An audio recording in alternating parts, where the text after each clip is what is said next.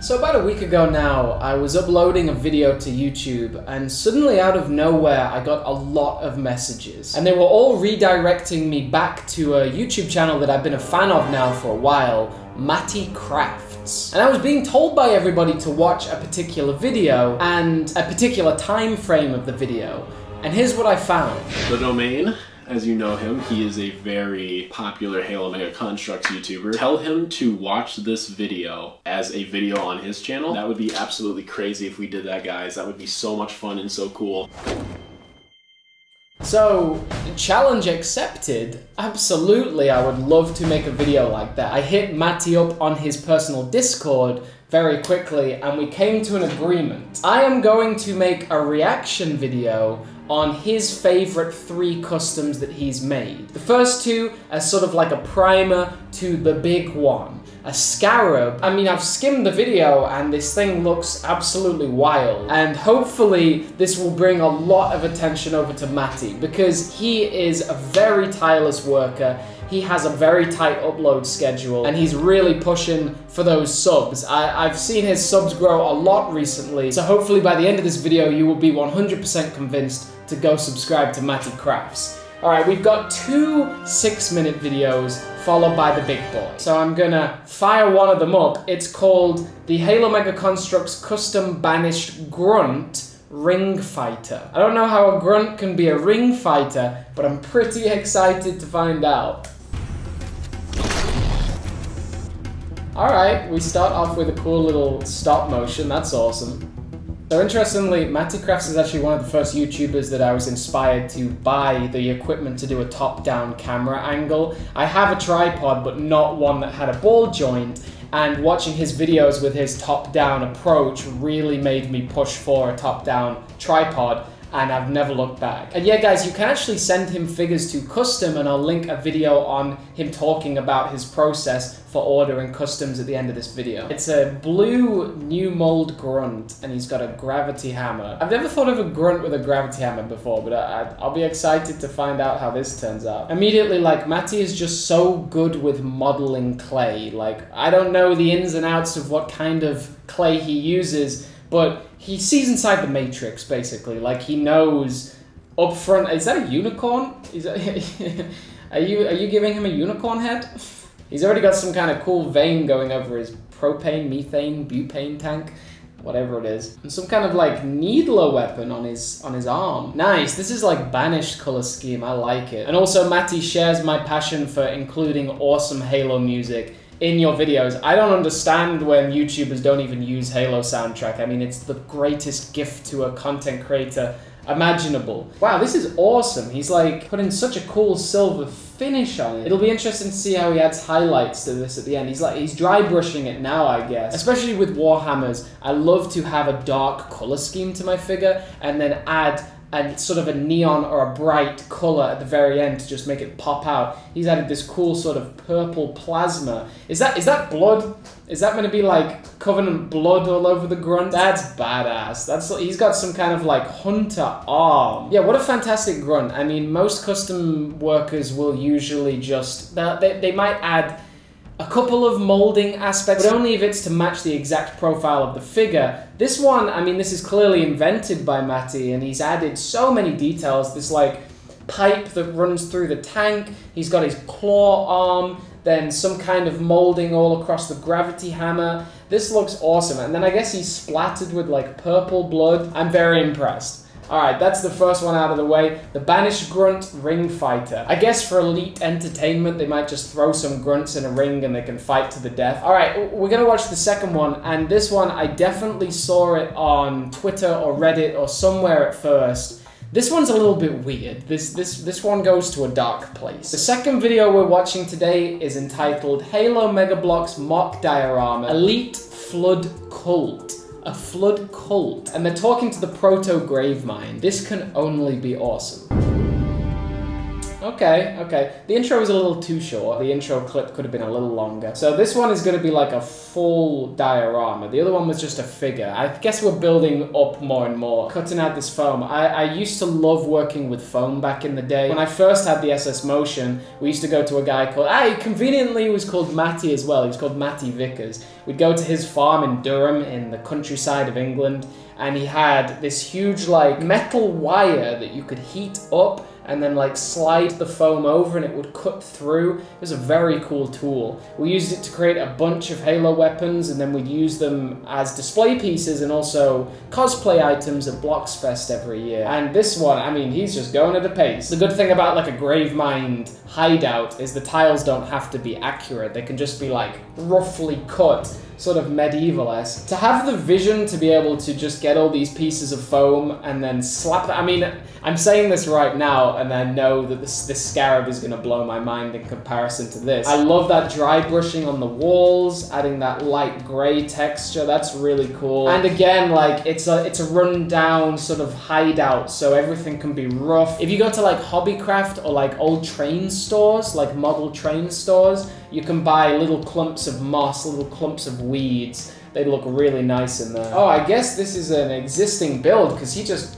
pulled this flood out of nowhere. This looks insane. Is this the proto Gravemind? Oh my god. Is that a marine head? You can use a very light watered down paint to just quickly mop over the figure, and the water sort of runs into the cracks, and then when it dries, it adds like a hidden depth to the figure. But he's just like dunking it straight in, that mixture.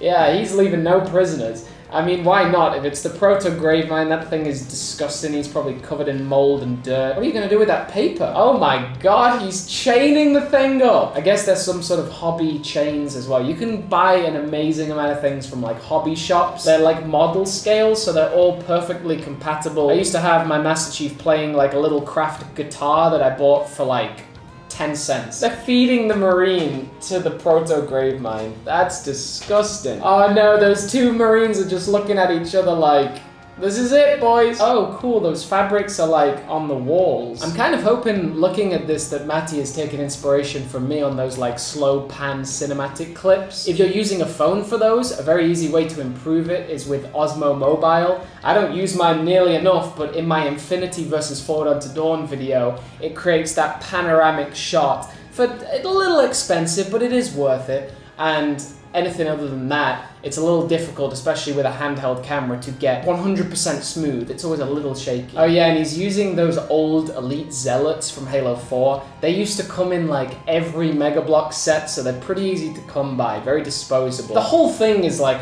it's a work of art. At first, I didn't really know what he was doing with those fabrics, but on the wall, they do look cult-esque. I'd like to know the story behind this because the proto Gravemind is the one in chains. So I guess I don't know why the elites are worshipping him. You have these two marines kind of like, what the heck is going on? Trying to see if they could escape. One guarding them, the other two elites are chanting as this one has a giant pole at the back of that marine's neck. And then the proto Gravemind is just kind of sitting there chained up, which he could probably escape whenever he wanted, but the elites keep bringing him food, so why would he leave? He's gonna use these elites until he's strong enough to kind of be on his own.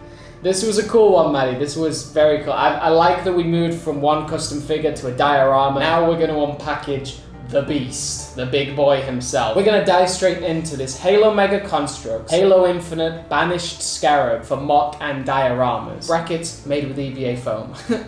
I think the tiles could be shortened a little bit, but I'm so excited to see what this looks like and if it's in the scale for with Mega Construx. One of my prized pieces in my collection is the Action Click Scarab. Wow, straight out of the box, we've got a lot to see on the screen here. That Scorpion looks badass. We got a hijacked Banshee, and then a Covenant dropship. There's a lot to watch on MattyCrafts' YouTube channel. Even when I looked recently, like, he's uploaded almost every day for the past like 2 weeks. That guy is as much of a machine as I am. Like, even though his videos take a lot longer to make, it's also really nice to see that Matty's confidence on camera has grown a lot over the past like month. One of the tips I can give for when you're talking on camera is once you've split up all the clips, detach the audio and slightly blend and fade the audio between every single video clip. That way you don't have like jarring stops between each video clip. Right, let's get into this. I said it in the last video and now I'm gonna say it tenfold on this one. to have the vision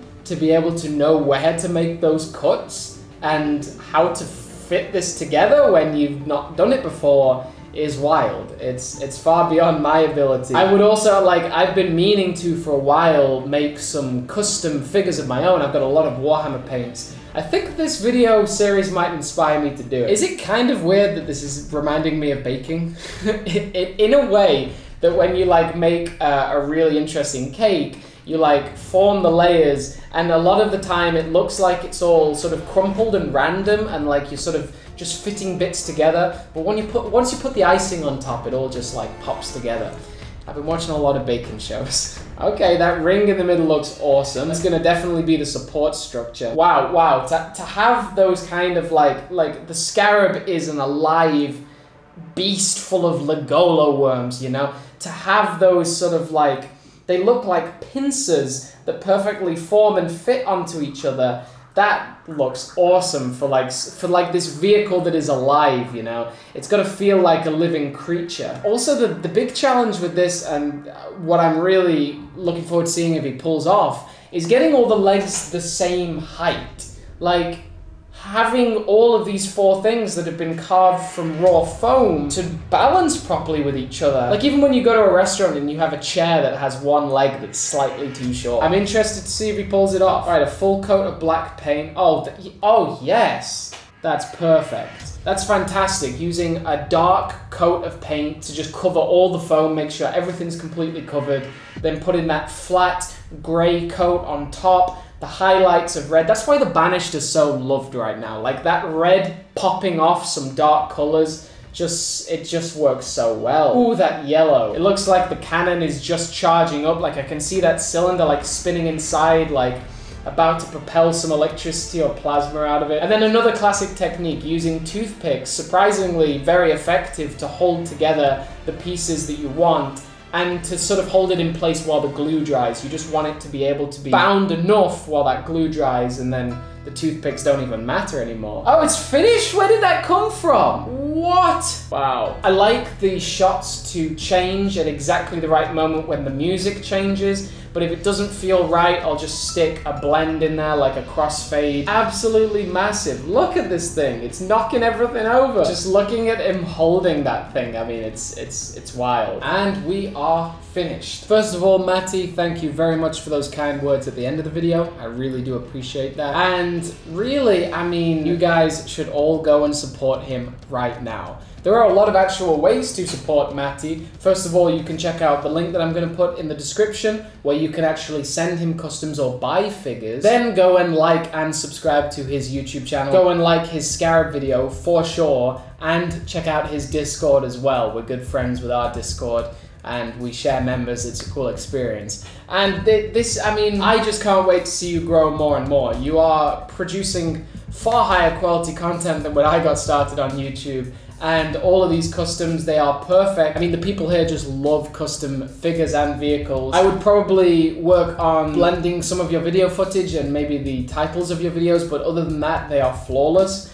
And I can't wait to see more. That styrofoam is just, it really wants to get me back into custom making. I used to love making weapons with foam, and I don't have the tools here now, but seeing how you do it, I mean, you barely use anything. It's just a glue gun, some toothpicks, and a knife. I mean, they're fantastic. Bravo on that Scarab, bravo. If you are a YouTuber watching this and you would like me to make a video about your channel, hit me up. Send me a message on all of my platforms. This was another video with The Domain, with MattyCrafts as well. Thank you very much for tuning in today. And the Hornet is buzzing its way off.